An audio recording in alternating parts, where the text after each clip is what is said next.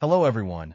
Today in this video, I will show you how to create a custom security role in Power Platform, and I will discuss what security roles are in Power Platform and what their practical usage is.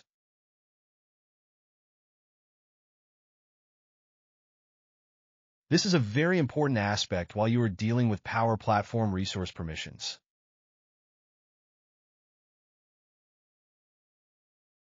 So let's get started with this. Now let me explain what exactly the security roles. Security roles in Power Platform are sets of permissions that define what actions users can perform and what data they can access within an environment. They control access to resources like apps, data tables, and settings, ensuring users have only the permissions necessary for their roles. Security roles help administrators manage access securely and streamline operations by assigning role-based privileges tailored to different job functions. There are many out-of-the-box security roles like System Administrator, System Customizer, Environment Maker, Basic User, Delegate, Support User, and many more. Apart from the out-of-the-box security roles, we also can create custom security roles as per our requirement. Security roles in Power Platform define the permissions and access levels for users. So this is about the security roles and uses of that in Power Platform. Now let's get started. How can we create a custom security role? I will start from the beginning. You need to log into Power Platform. Admin Center Portal. Then go to the Environments menu or section.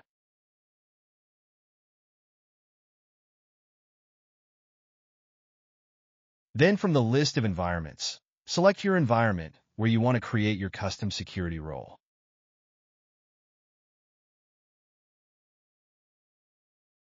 For example, I will go with this environment.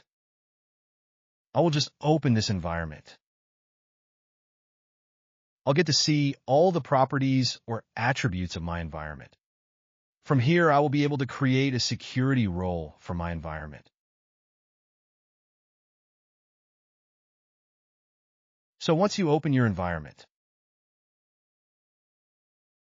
you could see the Access section in the right side panel.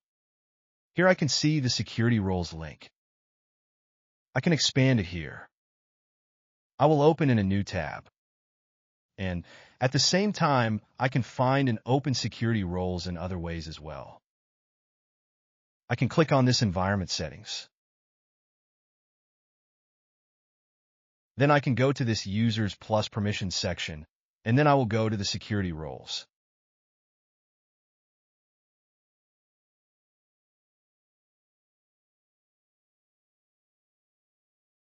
Both are basically same. Using any of these approaches, we can create a security role.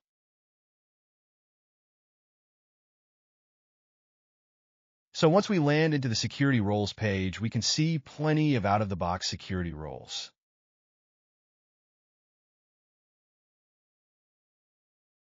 Already available, as you can see.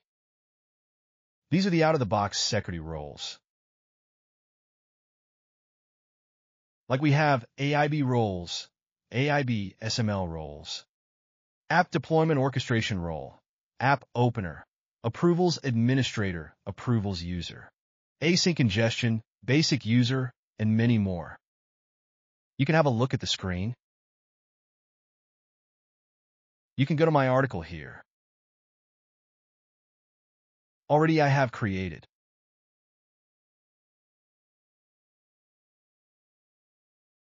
These are the out-of-the-box security roles in Power Platform, and you can see the explanation of each of the roles here.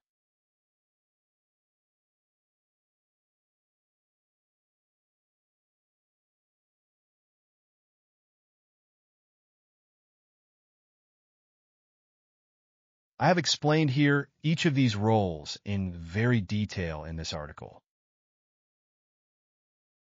Now I will move on to create a custom security role. There might be a scenario where none of the out-of-the-box security roles fit your requirements. Then you need to create a custom security role. I'll show you how to create that.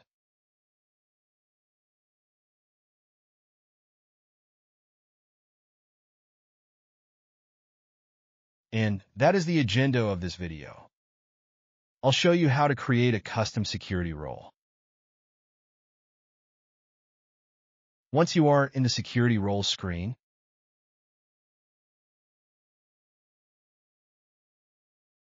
you can see the new role link at the top. You can click on this. Then I can see the new security role creation screen. You need to enter your new security role name.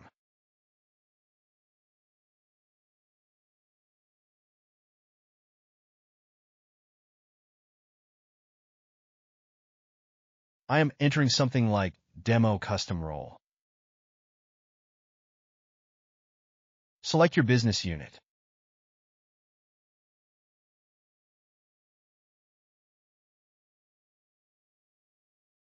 So this is the parent business unit, and this is the child business unit.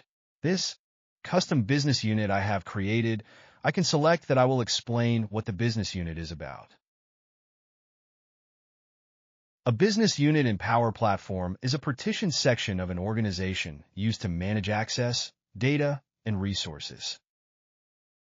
It helps create structured, secure environments where users only access relevant information based on their role or department. You may think that you have the offices in the USA, Canada, Australia, and the UK. Think like, per country, you need to define your business department. You may define USA business, Canada business, UK business, and Australia business. Then, for your business model, you need to create your country-specific business unit. This is just an example. Even you can create a business unit for your company as well. It could be department-specific, vertical-specific, or project-specific.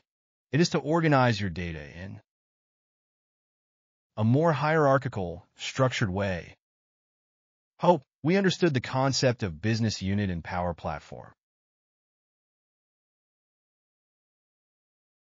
This is my business unit.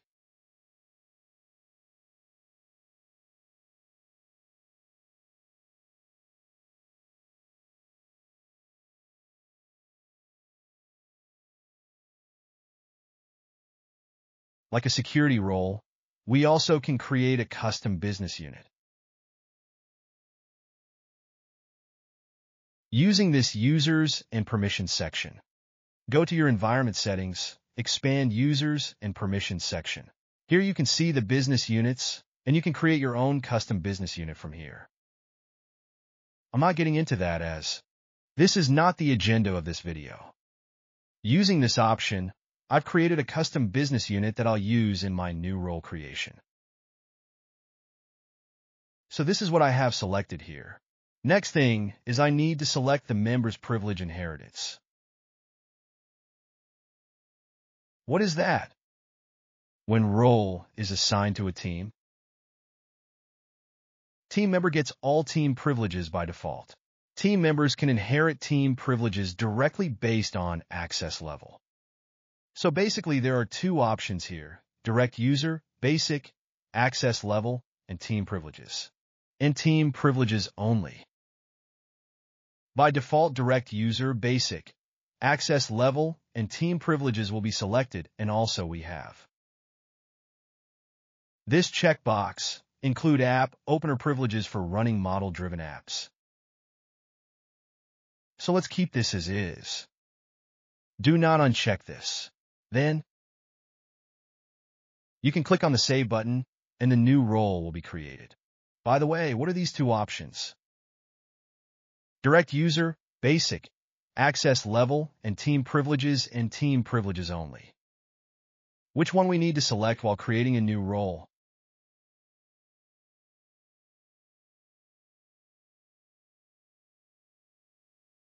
In my article, I have explained these. You can read my article where I've outlined these in tabular comparison format.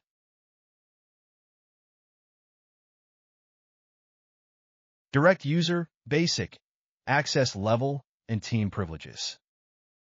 Choose when users need some individual accountability in addition to team permissions, where they must handle records personally but also collaborate on shared data. Team privileges only. Choose when the goal is to promote unified access and control for the team, with consistent permissions across all members, simplifying management. Here I have explained in my article. I'll mention the URL of the article in the comment section of this video.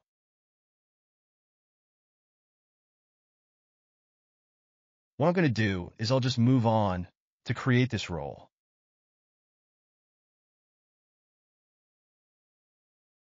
Let's click on this Save button. My new role is being created now.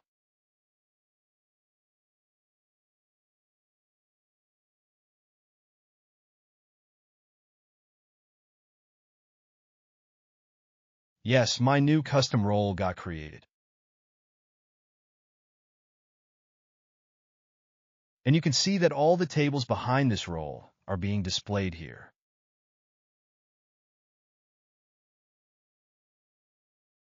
We will have business management section.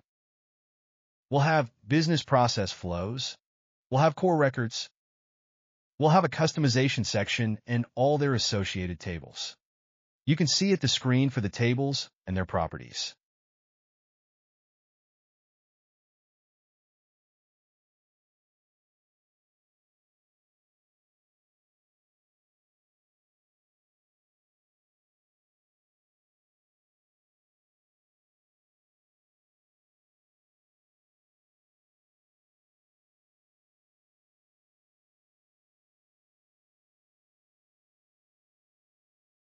You can select your table, then assign a parent-child business unit or organization or others as shown in the screen.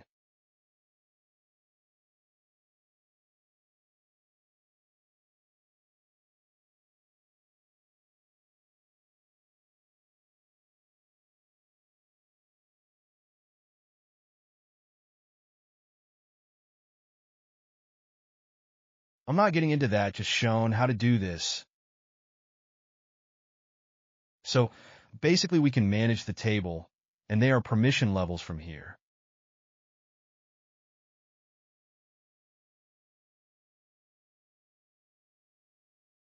There are various views like Show All Tables, Show Only Assigned Tables, and Show Only Unassigned Tables.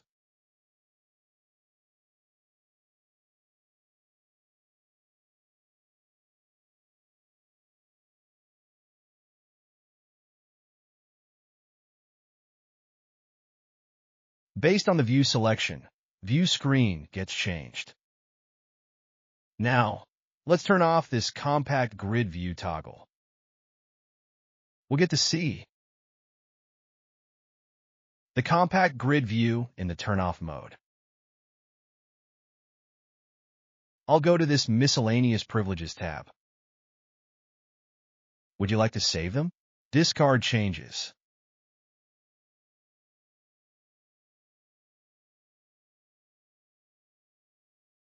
Then we can go to the privacy-related privileges. I will focus on this. Show All Tables view. Using this screen, you can copy security role. If you click on this Copy Security Role, you can create a new role based on this security role. Like create another security role by copying this one. Only its privileges will be copied over.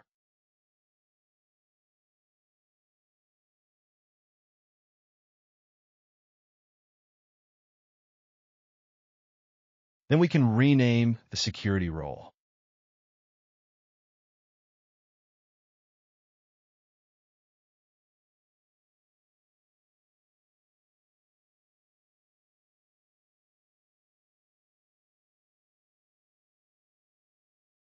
I've renamed my security role. You can delete this security role using this delete icon. Now, You can configure columns for your views to display.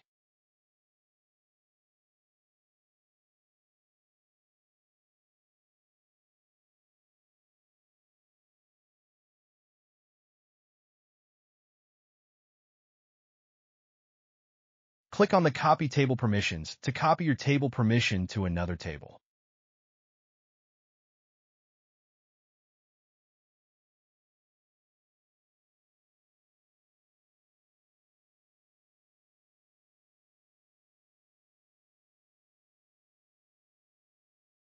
As I explained, we can even copy table permission. We can copy table permission from one table to another table.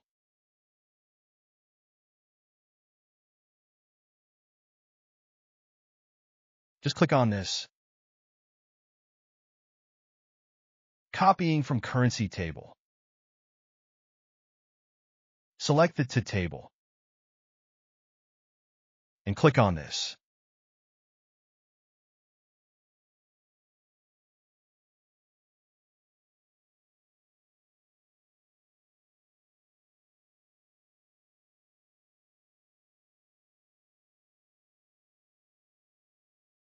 So this is how we can copy table permission. I'm not going to complete this. This is just to show you how to do it.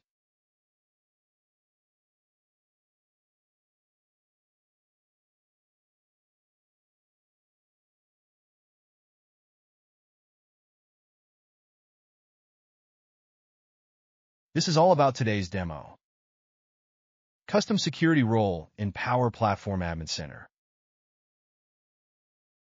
I hope you liked and enjoyed this demo and learned something new today. If this helped you, please consider subscribing to my channel. In the upcoming days, I'll come up with many trending videos on Microsoft's latest technologies, like Microsoft Copilot, GenAI, Power Platform, Power Apps, Power Automate, Power Pages, SharePoint Online, Artificial Intelligence, and many more. Kindly be with me and help me to grow on this journey.